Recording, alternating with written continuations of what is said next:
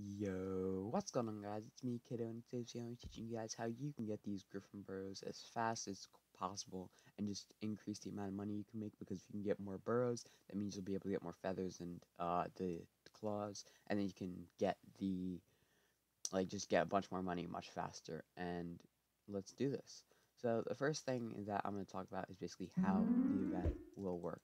So how this event works is Diana is elected as mayor. These burrows will spawn around the map, and as you'll notice, like if you do it, they'll only spawn on grass blocks, and they won't actually spawn on like any other like stone or like regular dirt. So this means that none are gonna spawn in any of these paths in like that main hub city village area, and none are gonna be like on this mountain. There's some that'll be like on this side of it, but none will be on or inside of it, so that like you will never have to like go in the mountain, so don't go checking inside or on top of it. The next thing that I want to talk about is the like when you're digging up the burrows, the first and fourth will never give you mobs. Now this means when you're digging up the first and fourth, you shouldn't be prepared with your sword, but if you're digging up the second and third, I suggest getting ready to attack whatever mob comes out, so you can be like slightly faster while doing all your burrows. The next thing I'm going to talk about is, actually I'm going to show you a demonstration. I'm going to go away from the burrow, because there's a thing, like when you use a spade, you'll hear like different notes depending on how far away you are from. Now I'm just going to go really far away and use it. You can kind of hear, like you'll get used to it like the more you use this, but like as you can see, like I don't exactly know how to put this, but basically like you'll be able to tell, like, look, I'm closer and it's going to be a different pitch. And then when I get really close, you can hear just like an easy way to kind of estimate how far you are, so you don't like continuously stop and use the spade, to save a bit of time with that.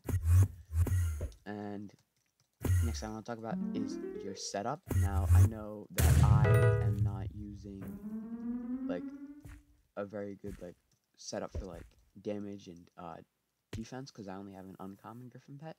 Now, if you have a better Griffin pet, then you should probably use like something else, but definitely get Ultimate Wise on your Ultimate Wise 5 on your aspect, because that means that you can what do you call it? That means you can, like, you won't be using like a very wise setup like I have, but or very wise dragon armor. But if you like aren't, you really should have Ultimate Wise, so you can use more aspect of the end teleports, because these teleports are like pretty fast and stuff.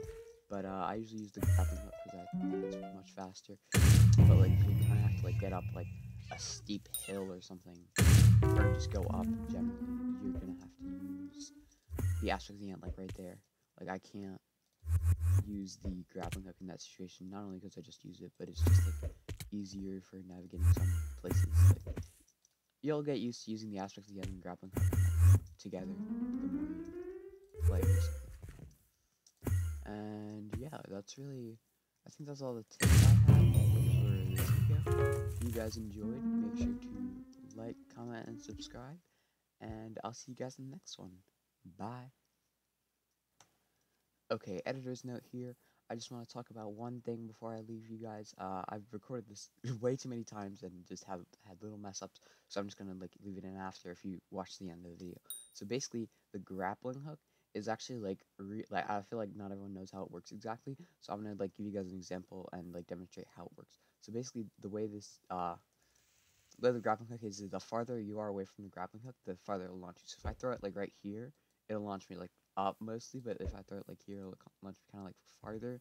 But if you throw it out really far, it'll throw you farther. But the thing that like not a lot of people have been doing, or notice really, is first of all, if you jump, it actually sends you much farther, and also like the farther you are, since the farther you are away from it, the farther it sends you. It's better to jump backwards, so that you like are moving farther away from it as it moves away from you, so you get like the optimal grappling hook when you use it, if that makes sense. So basically, like when you use it, you can travel like ridiculously fast. So like watch, I'm gonna cover like a bunch of area like really quickly, simply because I am using the grappling hook to like its full potential, basically. And yeah, you can use this, like, it's like, I don't know if it's really faster than AOTE teleporting, but it's definitely like pretty fast, I'd say. like when you at least much faster. Like I'm gonna go like you see I've already gone like across the island in like what, like 10-15 seconds or something, maybe like 20, I don't know, but it's pretty fast. That's all I can really tell you. So make sure you're using this when you're going far distances, and it can really help you out, you know. And that's really all I have to say now. If you enjoyed, make sure to like, comment, subscribe. I'll see you guys in the next one. Bye.